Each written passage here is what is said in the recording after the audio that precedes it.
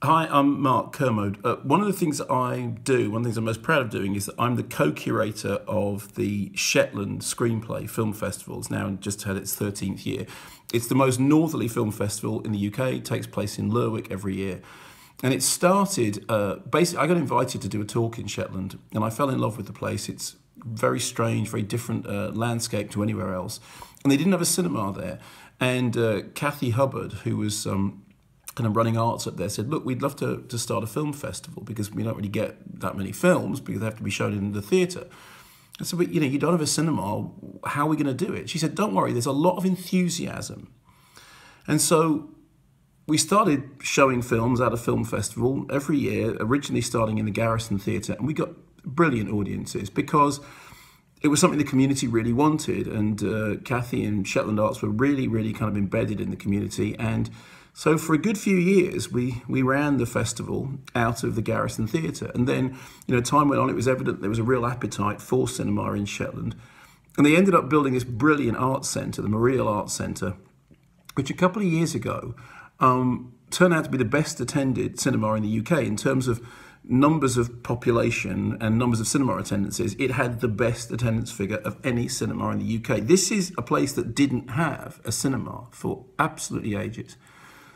So as far as I'm concerned, the real importance of local film festivals is that they tap into an existing desire for cinema, and they give a community something that it might not get elsewhere. I mean, we show films from around the world. We have Look North, which is a strand of Scandinavian films. We have Look South, which is films from New Zealand and Australia.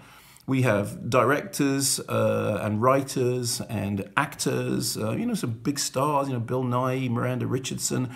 These people all end up coming up to Shetland to talk about their films. At our last festival, we were very proud that over 50% of the films were either directed or co-directed by women. Jeannie Finley came up with her documentaries. Sanjeev Bhaskar came up to talk about Yesterday, which hadn't played yet in Shetland.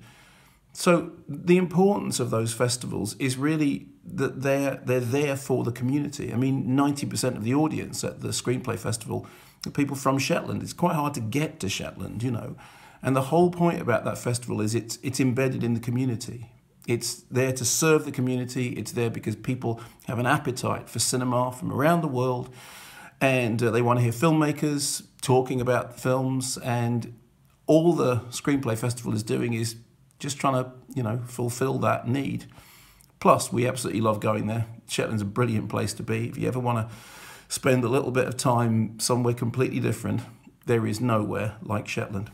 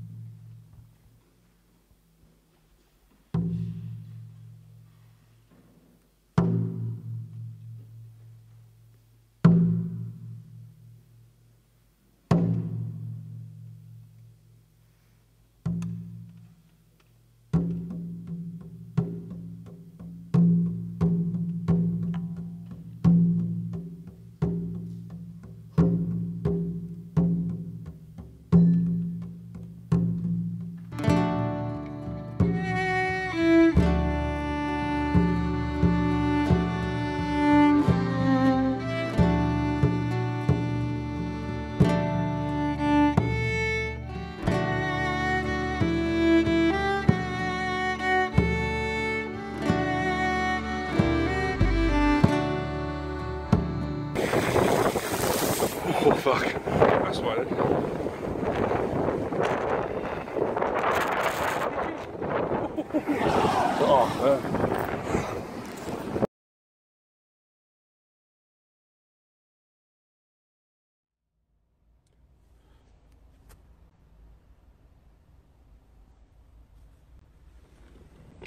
Hello everybody, and welcome to a car park in Stafford, sunny Stafford, beautiful Stafford, home of Stafford. I've just got myself a big coffee. That's good. And I'm on the way to Dunoon Film Festival, which is going to be fantastic. It's Friday to Sunday. Same place, today's Thursday. And sorry, a bit addled because I set off about 6:15 this morning and get there about 3 o'clock this afternoon. And yeah, it's going to be a good adventure, I think. Lots of interesting stuff going on. I will post some video. I'll see you there. Have a lovely day, guys, and just remember, I've forgotten.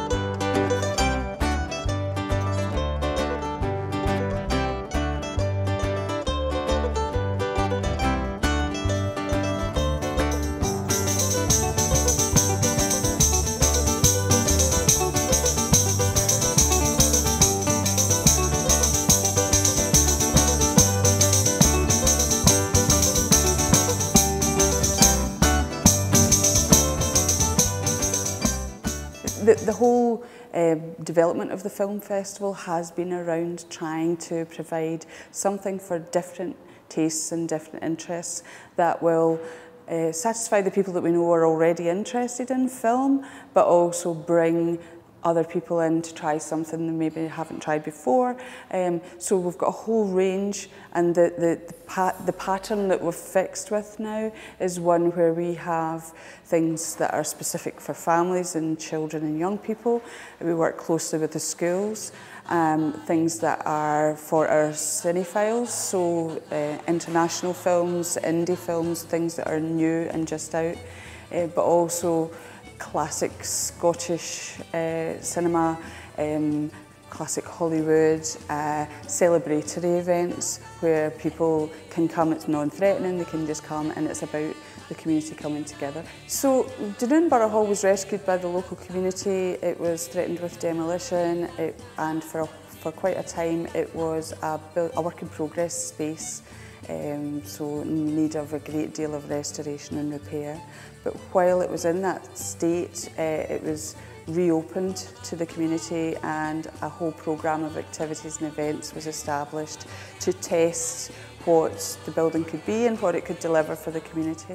One of the things that we've been keen to do is bring the unexpected to Dunoon and offer new opportunities and new experiences, but engaging at all times with people as volunteers and bringing their skills into play, using local artists, local workers, creating freelance work and creating jobs. So the building is fantastic and it's a great resource, but the actual life of the building is the people.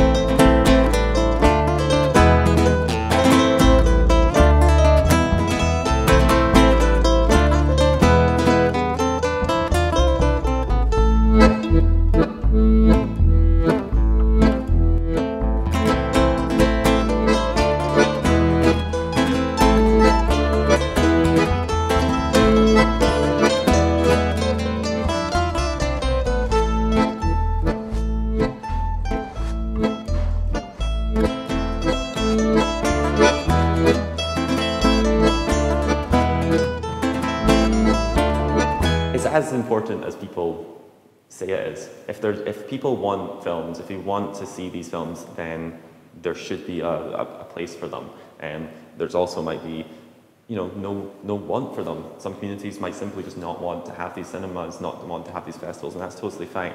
But with the Dunoon Film Festival, after the first film festival, there was definitely a thirst for that. There was a cinema club that was set up, Kyle Cinema Club, and through that we knew that there was a returning audience, and they would definitely be interested in what I would term specialised films. So that can be everything from new independent releases to old archive films and everything in between. I saw a film once, or a programme of films, and I came out of it and said, that's the greatest cinema experience I've ever seen. It was part of Glasgow Short Film Festival maybe 3 or 4 years ago. It was a programme of short films that were all to do with the idea of darkness within cinema or negative spaces.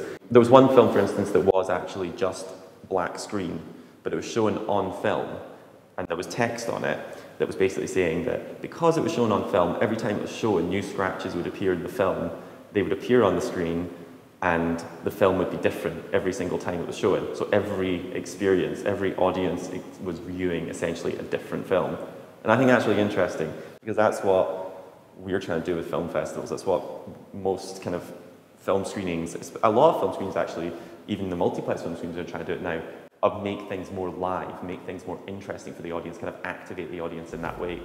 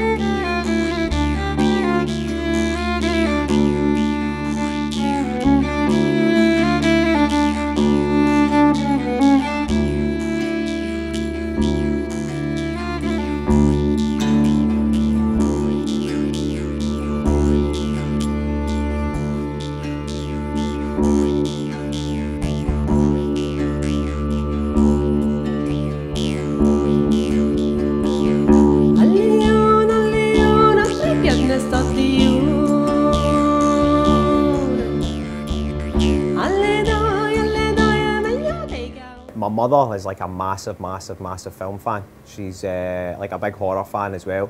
So from like very young age, I get like loads of like John Carpenter movies. You know, she loved like The Fog and Christine and like Escape from New York and The Thing and films like that.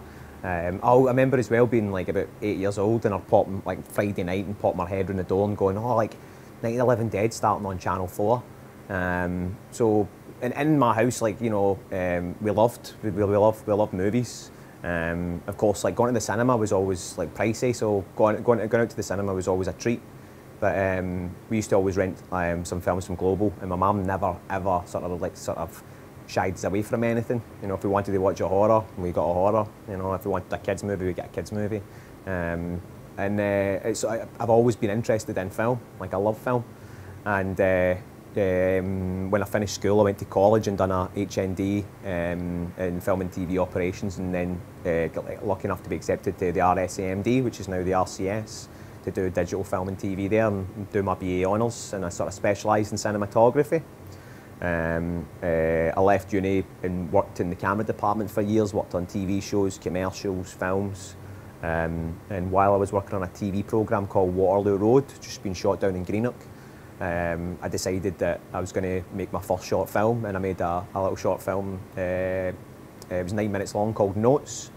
I was living with a guy that I never met for 3 months, and I used to write him post-it notes, being like, "Hi, I'm John. I'm your flatmate. There's beer in the fridge. You know, wire into it." And he used to write me back, and I thought, oh, this would be a lovely wee story if it was about a guy and a lassie sort of striking up a relationship through writing to each other. And it turned out quite well, so we made a further 3 shorts after that, and we were able to raise finance for our first feature film, which was called Where Do We Go From Here, which is a romantic comedy, coming-of-age film about a boy trapped in a care home. The producers of Man and the Apocalypse saw my first film at Glasgow Film Festival and invited me to come and pitch for the film, and that's how I got the film. If you want to be a filmmaker, you need to make films, and the only way to make film, like to get better at it, is to make things. I'm going to be blunt. Like, if you make a shite short film, nobody has to see it. Nobody. Like, it's as long as you learn from it, you can't fail. And that is another thing: is people are scared of failure. They're scared that people are going to hate it. The only reason you'll fail is if you don't learn from things. If you don't learn from your last mistakes. So it's so important to just go out and shoot things. Go out with your pals, make a couple of comedy sketches, copy a couple of comedy sketches. We used to shoot Monty Python sketches round my back, and that's part of it. You know, like that's what you do with your pals, and you need to try stuff out. And when I was younger, like we had to edit in camera. You know, we didn't have editing software. So it's all about, you know, just trying and learning and practicing, because that's all you need to do. Film's a dying art. Film really is a dying art, and it's hard to get people into the cinemas now because we've all got like our own home cinemas, you know, with Netflix and Amazon Prime and Shudder and all these sort of like streaming sites now. You've got so many movies to choose from that, and you're already paying for it. So why go out to the cinema? Well, this is the thing about film festivals: is you go along and people go along and they meet each other, they meet other folk, they meet like-minded folk, but they're all there to watch films. And the important thing about any film festival, doesn't matter how prestigious it is, how small it is, it's just getting folk together to sit and watch some movies on a big screen. You know, and there we've got like people as young as like 15 to as old as like 70, you know, like all sitting in the cinema together to watch the same movie. And that's what you want. That's what film is. It's people coming together to watch something and then talk about it. Did they like it? Did they hate it? Debate it? You know, what they thought this meant and what they thought that meant. You know, that's the art form of it. And as I say, it's a dying art. So thanks to all these cinemas. Thanks for keeping me in a job.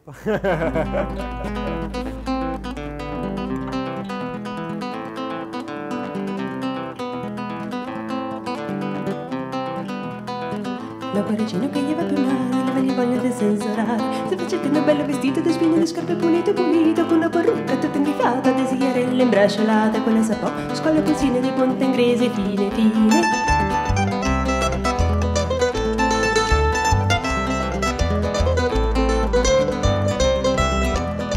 My name's Jim and I am a professional plasticine player. I've been working in stop motion for the last 20 years. 18 of these on and off have been with Aardman Animations. So I'm one of the many people behind such films as Chicken Run, Creature Comforts, Timmy Time, Shaun the Sheep, and many others, including Early Man, and including Wallace and Gromit, which is what I've been talking about today. And we've had a session of model making, plasticine playing essentially. For me, animation and model making, it's always started with plasticine from a child. I always say Play-Doh's for children, plasticine is for grown-ups, really, for proper artists. And from an early age, I had this great love of playing with clay and making worlds and creating fantastical creatures.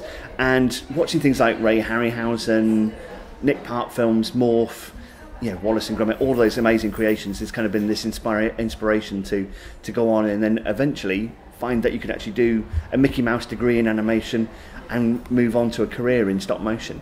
So that's been my path really from childhood through to adulthood. You know, I can't really do anything else. So yeah, for me the important thing is character and story, and I like handmade quality and the beauty of things like 2D animation.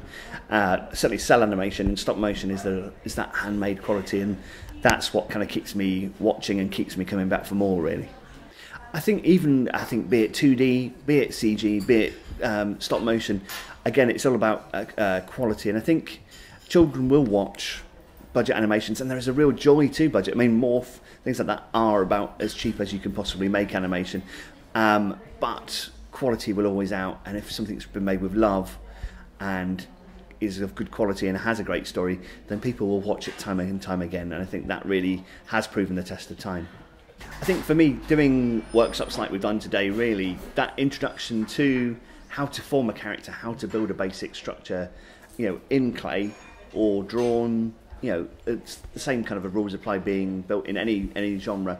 Being able to make that leap of the imagination from what you've made on the table to seeing it on the screen. So, say from what we've made today, basic humans and animals, to watching things like Wallace and Gromit. There is that real connect, and you can see the thumbprints in there, and you can see that suddenly on the screen. You can see those fingerprints on the screen, and it's not much of a leap of the imagination to take one to the other. And actually, with a smartphone or a tablet and a bit of clay or an action figure, you can make your own creations. And some of the children were making animations in the workshop. Many will have gone on to make their own cartoons outside or at home afterwards, and you can then upload them to YouTube or whatever, Vimeo, whatever your platform you want to use. Share it with your friends, do it at school, and it's that instant gratification and feedback that I think is so important, and also so accessible, that shows that you don't have to have a multi-million-pound studio to make amazing animations. It can be done on a shoestring and great fun. Community film festivals are tremendously important. I mean, not just for people like myself. It means I get to travel around the country, sometimes the world, visiting new audiences and visiting new places. But also it means that things that people aren't necessarily open to, or exposed to rather, suddenly have this opportunity on their doorstep to watch art films and watch these things and get access to it and actually meet the people that make them. So it's not London-centric, it's not Edinburgh or Glasgow-centric. We can literally bring all of this to you on a small island, and having travelled through through Argyll and doing animated Argyll and things like that, then we've gone to schools and festivals and village halls and brought the cinema to the islands as well. And we might have a community of 200 people, but we'll have 60 people come in, and that's a huge part of the population have come in to see that. I really enjoyed it. It's amazing.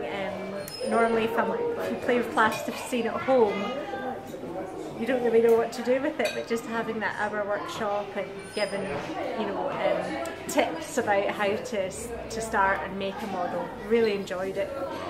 Oh, I mean, I think they're fantastic. This is such a gorgeous venue, and having a film festival is just a great opportunity to bring different members of the community together.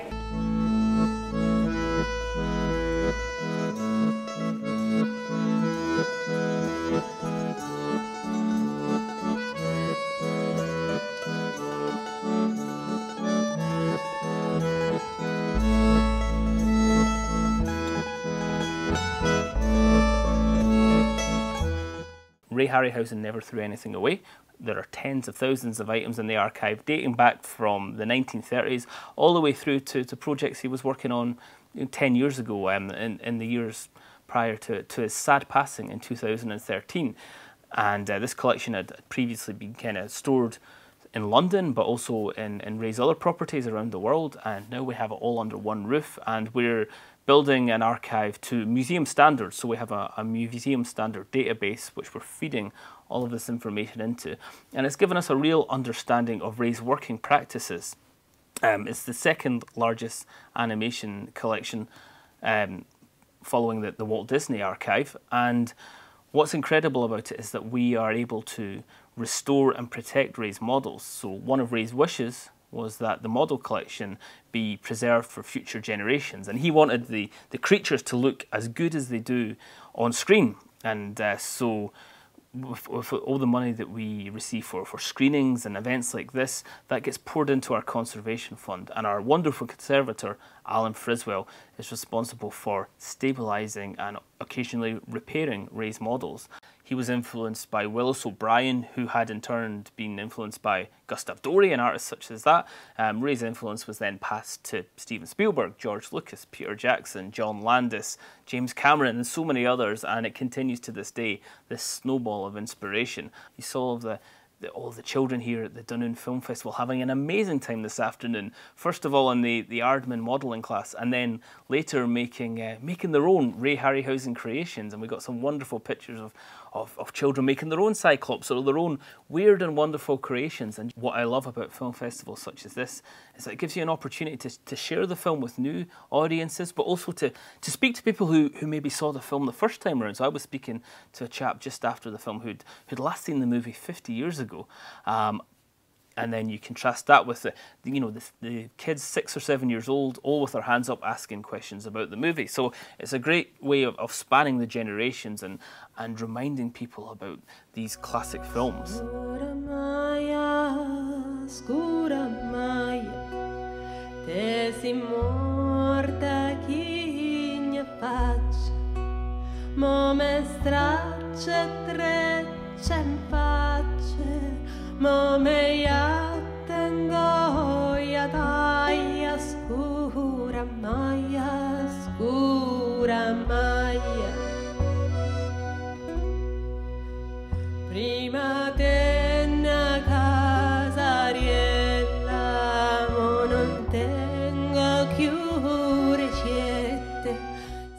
Our waterfront cinema was a purpose-built cinema. This cinema was a cattle shed, as I'm led to believe.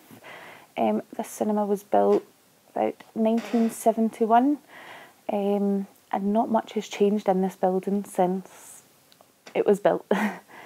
All our customers that come now, who are all grown up and bring their own kids to come and watch movies here, were once upon a time little kids themselves, coming to this cinema, sitting in the same very seats that their kids are sitting in now, watching the same screens.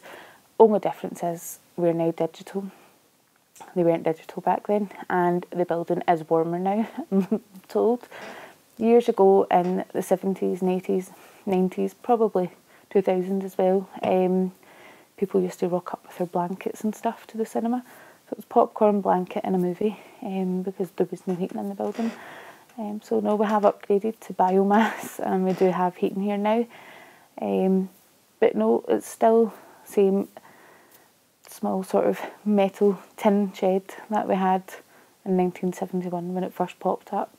Obviously, Dunoon being a small town, small community, there's not a great deal going on round about the place unless you have to sort of head over the water, which costs money, and you get on the ferry. If the weather's bad, it's not great. I have 4 kids here in Dunoon, and I find the cinema is just a lifesaver here. My youngest being 4, oldest being 14, all of my kids can come to the cinema. They meet their friends here. I used to love the cinema. It was more of a treat for us than we couldn't just come to the cinema every time a new film came out. There was myself and I had 2 siblings.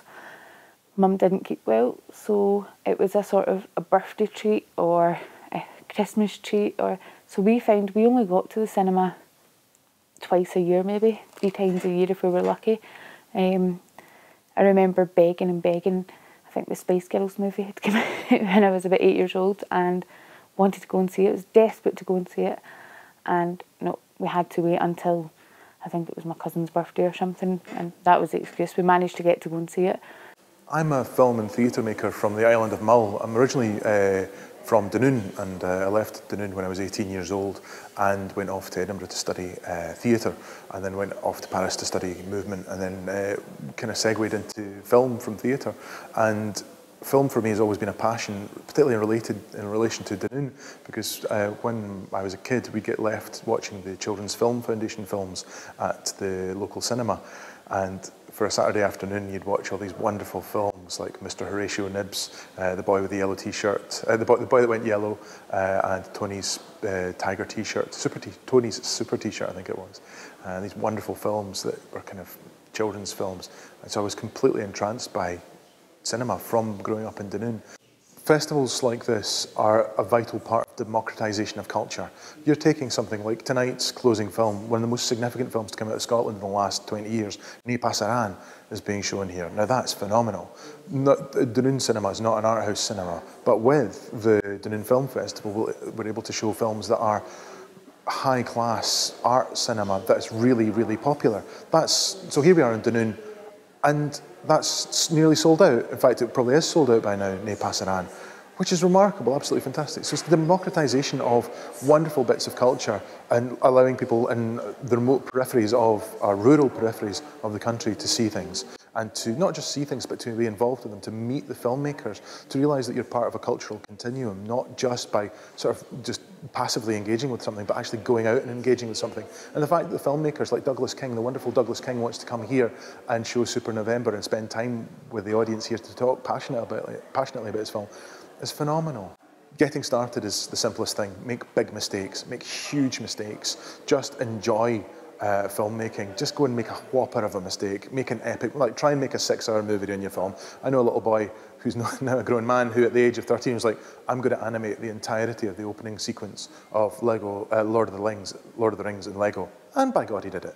You know, it's just go and do it. Just make an attempt. Just play as well. And don't take it seriously. Just make mistakes, have fun. And then once you see something beautiful, start working out, finding why is that beautiful? Why does that resonate with me? Why do I relate to that?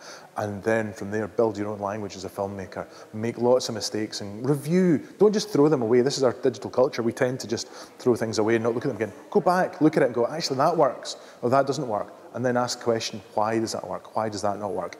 And it's about you as a filmmaker. It's not about anyone else's perception. Yes, it's about your audience and relating to your audience vitally, but it's about you as a means of communication, creating a means of communication that gives a testimony to your existence in a way that technology has never allowed until this last decade. So it bears witness to your existence. It bears witness to that you're there. It bears witness to a little bit of your soul. And just that being with people, just connecting with people, that human medium of connection is the most important thing.